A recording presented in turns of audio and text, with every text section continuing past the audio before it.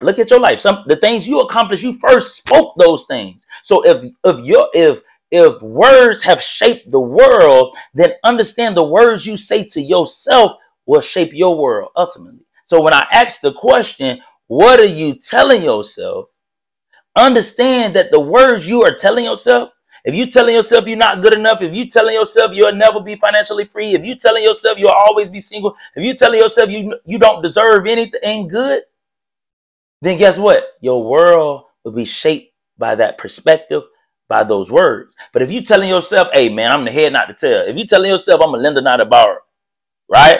If you telling yourself, hey, look, man, hey, I'm gonna be married one day. If you telling yourself, man, hey, I'm gonna be financially free, I'm gonna be debt free. If you telling yourself, hey, man, I'm gonna be a business owner, I'm gonna bless so many people, right? If you're telling yourself those things, then that perspective, that view, that positivity that you have of yourself will start to shape your world to where different areas of your life will start to look like what you're telling yourself.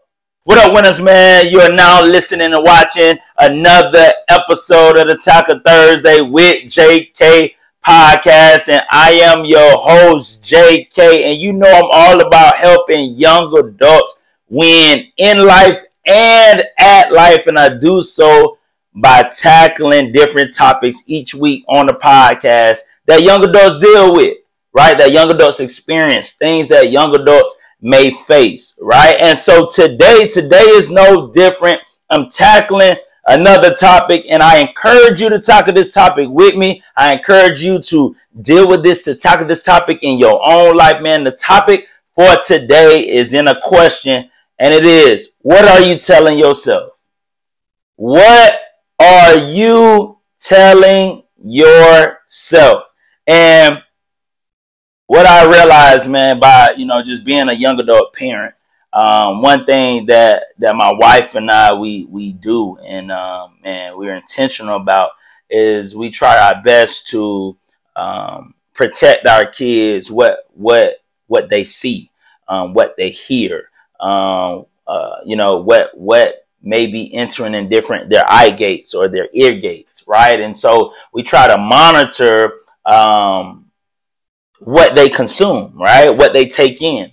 But we also try to monitor and make sure that our kids are treating others the way that they desire to be treated. Meaning that, we're trying our best to make sure, hey, JK, Jayla, make sure you speak nicely to people, that you treat people nicely, that the words that you say to others, that is one where it speaks life, it encourages other people. And likewise, we try to monitor what is being said to them. So we try our best to monitor our conversations in front of our kids, right? But then we also want to make sure we monitor the things that they might be watching on their iPad, or the different things, different movies and TV shows. We try to monitor, what's being said to them. But also, man, being an educator and being one, me and my wife both just being believers in Jesus Christ and believing that it's important to speak life over ourselves, that we also are very cognizant of what our kids say to themselves. And what I mean by that is that, we try to monitor, we speak positivity, right? Or don't say you can't do it, right? Say you can, or you will, or you're going to get better, right? And I realize how important, right, it is to watch what we tell ourselves. And I was having a conversation with a scholar of mine before, right, that I taught before. And I noticed that he would talk so bad to himself. He would just talk bad to himself, right? Like he'll say, man, I can't do it, Mr. Kellem. Man, I ain't going to be able to do it, right? I'm not good. Or he'll say, man, I'm so dumb. Man, I'm so stupid. Man, that was stupid of me. And anytime he would say that, I was like, no, don't say that, bro. I was like, bro, you got to talk. I said, you talk bad to yourself. I was like, you got to start to tell yourself better things. that you shouldn't call yourself dumb. You might not make the best decision, or you might mess up on a problem, but the words you say to yourself shouldn't be, man, I'm dumb. Man, I ain't ever gonna do it. Man, I can't do it. Right? Because I realized, man, that the world we live in was shaped by words. The world we live in, everything that we see was shaped by words. Right?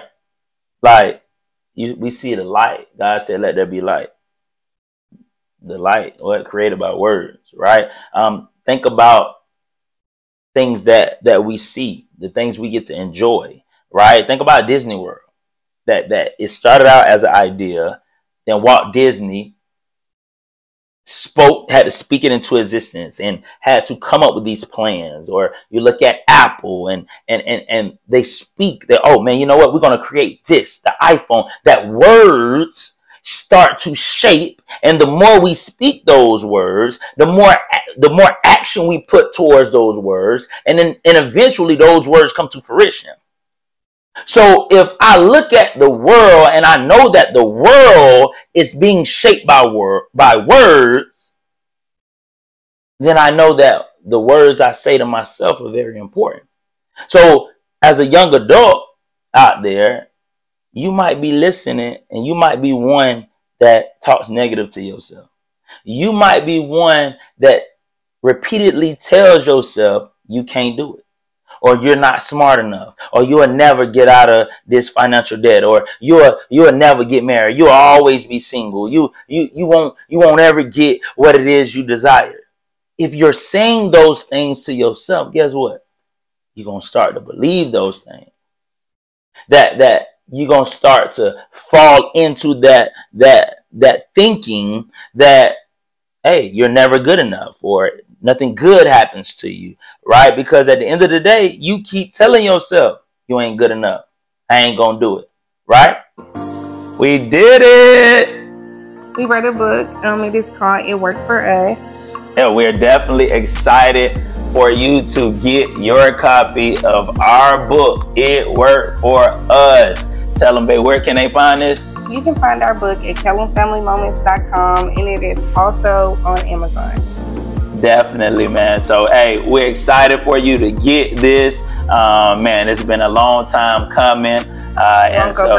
Long overdue, man. So we're excited, and definitely go grab your copy right now at KellemFamilyMoments.com. Just the other day, man, in the softball game, man, one of the players, before she threw the ball, she said, she looked at us in the dugout. She said, hey, did y'all see my last throw? Right? Because she threw a good one. And then she said, hey, don't look this time, because I'm going to probably mess it up. I'm going to mess this throw up. And the fact that she told herself that caused her mind to take that in. Then it caused her body to follow suit in what she said, because what she told herself was she was going to mess up that throw. And guess what? She went and threw the ball and messed up the throw. Why? Because it was what she said to herself. It wasn't, we didn't say she was going to mess up. We didn't say that she was going to make an error or make an erroneous throw. She told herself that. And the question is, what are you telling yourself? What do you keep telling yourself? Are you telling yourself negative things? Are you speaking death over your situation opposed to life? Now, I'm not saying, hey, be naive about your situation. But what I am saying is, man, we got to check how we talk to ourselves. We got to examine how we talk to ourselves. We got to. Because words have shaped this world. Literally, words have shaped this world. If we look at the things that some of the things you have accomplished, you first spoke those things and said, man, I'm going to accomplish this. Right? I said I was going to go after the NFL, that I was going to be a pro football player. Did I make it to the NFL? No. Was I a 1%er? Played in professional football? Played in a professional football league? Yes, I did. I said I'm going to be first team All-State in Florida. Right? before I graduated. Guess what? I spoke it with my words first, and then I followed suit. Now, if I would have told myself, man, I ain't going to be first team on state. Man, I ain't going to be first team on state. It ain't going to happen for you. Then my actions would have followed suit, right? My doubt would have seeped through, came through my actions. But when we speak, and we speak over ourselves, and we speak life to ourselves, and we speak life to our situation, and we encourage ourselves, and we have self-affirmations, and we do those things, and we really monitor, and we're really careful with what we say to ourselves, then our actions will follow suit with what we say to ourselves. Man, just the other day at the basketball game, my son, last basketball game of the season, you know, we was getting out the car, and he said to me, he said, Dad, he said, man, you think I'm going to score today? I said, I looked at him, I said, do you believe you're going to score today? He said, man, Dad, you know, I didn't score the last game. I said, son, I said, I didn't always score every game. I said, there was times I didn't catch an interception. There was times that I didn't score touchdowns. I said, but I came to the next game believing that it would happen for me. I said, so I told him, I said, so you got to come into today's game believing that God's going to give you the ability and bless you to score. And all during the game, first quarter, he tried, you know, he working hard. Second quarter, he working hard. We at halftime. We in the third quarter. He's taking the shot. He still ain't scoring. And I told him, I said, son, I said, believe, no, say you can do all things through Christ, which strengthens you, right? I'm getting him to tell himself, to encourage himself that, hey, you can go out here and score a basket. And I told him, I said, the only time, I said, hey, we're going to go to the movies after this game regardless. So, mama and daddy, we love you regardless. Whether you score or you don't score, we love you regardless. But the only chance that you have an opportunity to score is you got to keep shooting. And my dog went out the fourth quarter, last quarter. Went out there, grinded, worked hard. They hit the ball away. He got the ball back, turned around, shot it. Number net. And for me, looking back at that, that's a lesson for him to learn, right? That, hey, even if you got doubt in your mind, bro, don't address the doubt by you know, acknowledging the doubt. Speak to the doubt. Tell the doubt, oh no, I can do it. I can do all things through Christ, which strengthens me. Speak to the doubt. Let them know, hey, I'm going to score today. Hey, I'm going to ball out. I'm going to have a great game. Say those things to yourself, and your actions, right, will follow suit with what you say to yourself, right? But if he would have went in and said, oh, I ain't going to score, I ain't going to score, I ain't going to score, then his actions would have followed suit into the negative words. So what I'm asking you is, what are you telling yourself? That if you look at your life right now, does your life look like what you're telling yourself? Does your life look like what you keep repeating to yourself? Because if you're speaking life to yourself, if you're speaking faith to yourself, if you're having self-affirmation to yourself, I'm sure you can see it in areas of your life. So we got to understand that words have shaped the world. Right, what we see in the world has been shaped, first started, right? Been spoke. People spoke things into existence. People said, hey, you know what? I'm going to create a theme park. Next thing you know, blueprint put together, theme park was created.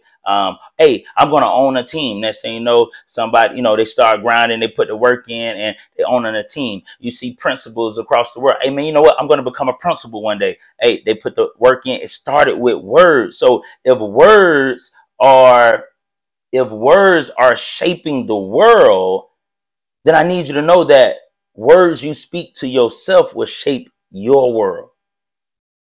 Like, I'm going to say it again, like, people have spoke things into existence. In other words, everything we see right now was shaped by words. People said, hey, I'm going to accomplish this. I'm going to do this. I'm going to, right? Look at your life. The things you accomplish, you first spoke those things. So if words have shaped the world, then understand the words you say to yourself will shape your world ultimately. So when I ask the question, what are you telling yourself? Understand that the words you are telling yourself If you telling yourself you're not good enough, if you telling yourself you'll never be financially free, if you telling yourself you'll always be single, if you telling yourself you don't deserve anything good, then guess what? Your world will be shaped by that perspective, by those words. But if you telling yourself, hey man, I'm the head not the tail. If you telling yourself I'm a lender not a borrower, right? If you telling yourself, hey, look, man, hey, I'm gonna be married one day. If you telling yourself, man, hey, I'm gonna be financially free, I'm gonna be debt free. If you telling yourself, hey, man, I'm gonna be a business owner, I'm gonna bless so many people, right? If you're telling yourself those things, then that perspective, that view, that positivity that you have of yourself will start to shape your world to where different areas of your life will start to look like what you're telling yourself, right? So we got to understand words shape the world, have shaped the world that we see and live in. And as a result, the words you speak to yourself ultimately will shape your world that you live in and exist in day to day. And then lastly, I need you to understand this, man. And this is like one of the biggest things, man, is that at the end of the day, you got the last word over your life. You got the last word over your life. You, nobody else, right? Nobody else. Like, as a believer in Jesus Christ, we know what the word of God says about us, right?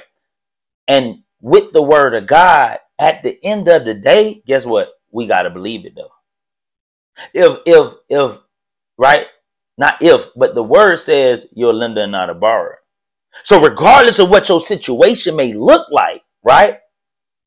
The word says you're a lender and not a borrower. But the question is, what do you say?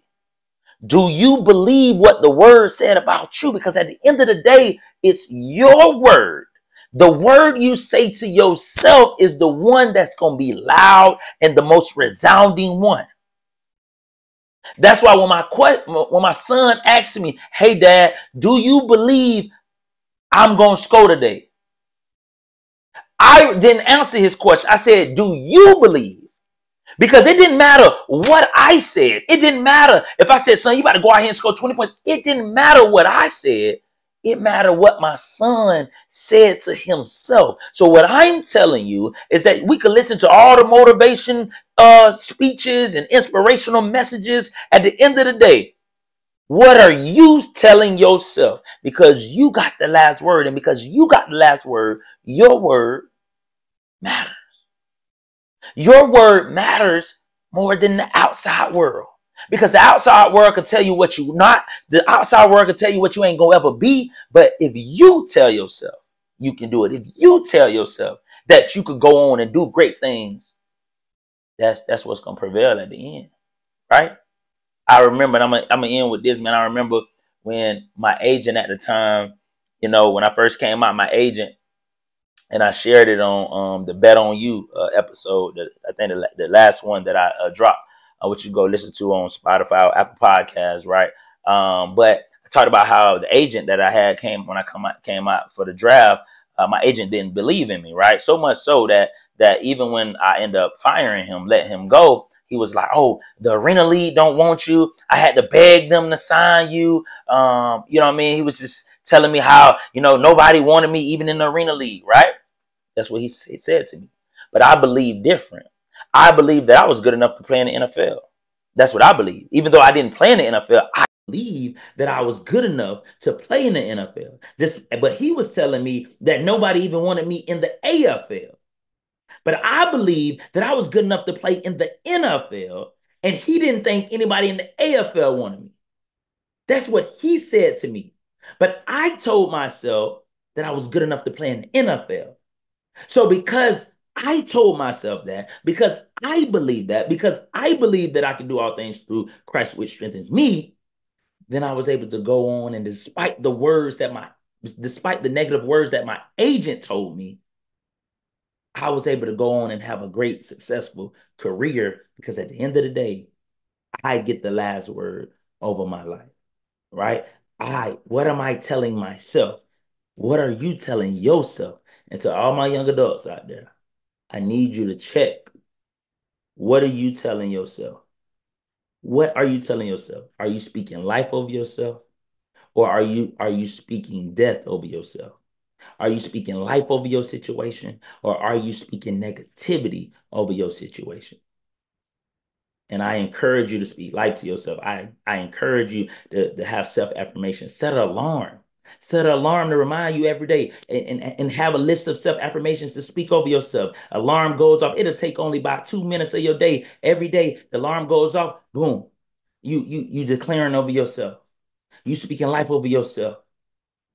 And I believe that if you do that, if you speak better to yourself, you will see better results in your life, man. And so, hey, I appreciate y'all listening, man. Continue to wake up, striving to win on purpose, be intentional about winning, and y'all have a blessed day.